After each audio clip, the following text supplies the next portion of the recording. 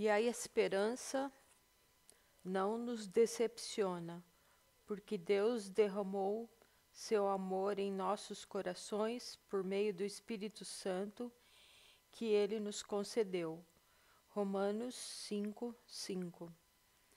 Você já se sentiu esmagado por sua fraqueza, fracasso, pecado e incapacidade de viver uma vida que seja agradável a Deus, a ponto de começar a duvidar da própria salvação?